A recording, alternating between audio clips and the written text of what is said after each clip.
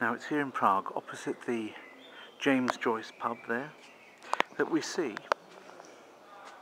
the house of Christian Doppler, the man who invented the doppelganger motif. He was, it actually says it in German because he of course was a German speaker, was our Doppler. Von 1843 bis 1847 wohnte in diesem Haus der Mathematiker und Physiker Christian Doppler. Yes, he was born in 1803 Salzburg and died in Venedig, which is not Vienna, that would be Wien. So it is in fact, guessed it yet, Venice.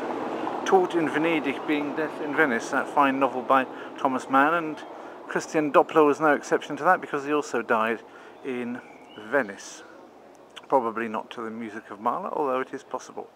Anyhow, I just wanted to give an idea of the Doppler effect as I come up to his statue, and in honour of Christian Doppler, to actually use the Doppler effect a little bit, coming up to and past his statue. So, I